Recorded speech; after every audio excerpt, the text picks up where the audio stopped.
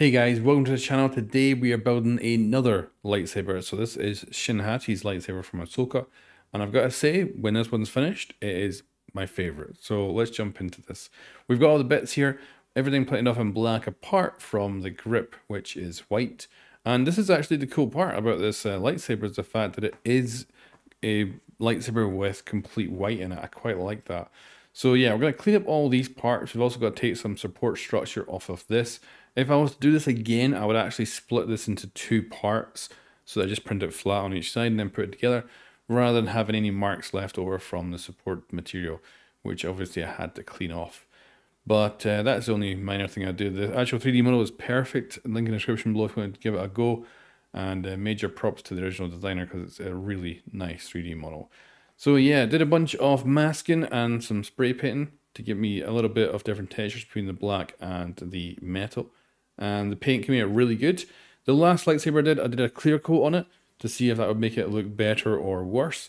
And I'm kind of just not quite in the clear coat kind of mood, so I decided not to go with a clear coat on this one. Haven't quite decided if that's how I'm going to be with all my lightsabers in the future, but I do like how this one overall has come out. It's definitely my favourite one at the end of all this. And I think at the end of this video when you see the final product that you guys are going to agree, but let me know in the comments below. Now, once the painting was all done, what I did is laid down all the pieces in what I thought was the correct order. Because of course, these all being cylinders, they could easily fit together in the wrong order.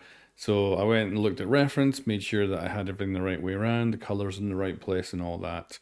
And it looked good. So I went and printed off a couple of pegs, just 5mm in diameter. And that was going to stick everything together. So yeah, let's actually glue this up. And originally, when I got a 3D printer, I did not want to do lightsabers. I thought it sounds a bit boring just doing a bunch of cylinders on a 3D printer. But man, it has become incredibly satisfying. So major props to my brother for suggesting doing lightsabers on the 3D printer. I have to agree, the final products of these are just sweet. And even though my best stuff has been like blasters and stuff, that are definitely way more complex than lightsabers and I think overall look amazing.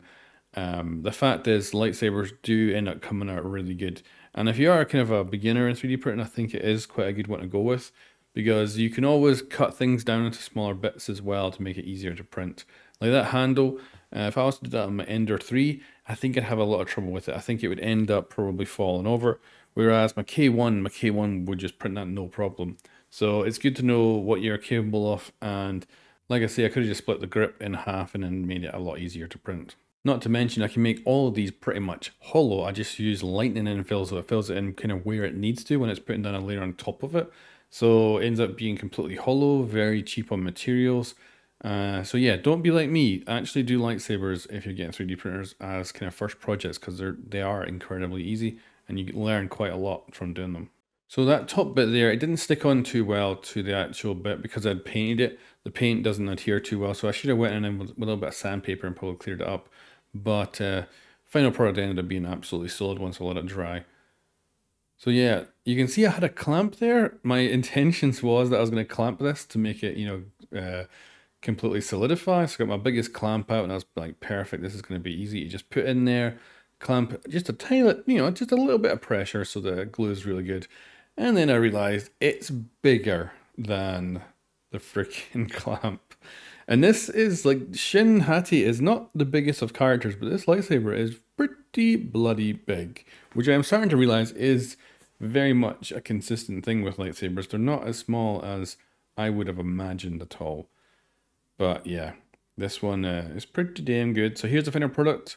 We're going to put on the finishing touch, which is just a little clip at the end. Of course, this wouldn't actually be able to hold its own weight if you try to clip it onto your belt or something, but it makes it look even more awesome, just kind of dangling down there for sure. And yeah, we are done. And I gotta say, this one is definitely my favorite. I think it came out looking exceptional. I think the overall design is really nice, but it is the white grip that actually just makes this one stand out. And I don't know exactly what it is, but when I look at it, I'm extremely satisfied. So major props to the original designer of this 3D model. Link in the description below if you want to give it a go yourself, completely free.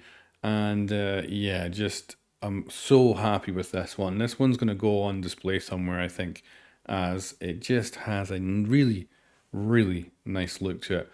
And yeah, that white is just for some reason the absolute pinnacle of this saber. Also weird to go with the grip for it, because of course in real life that would get dirty as hell, but it looks so good.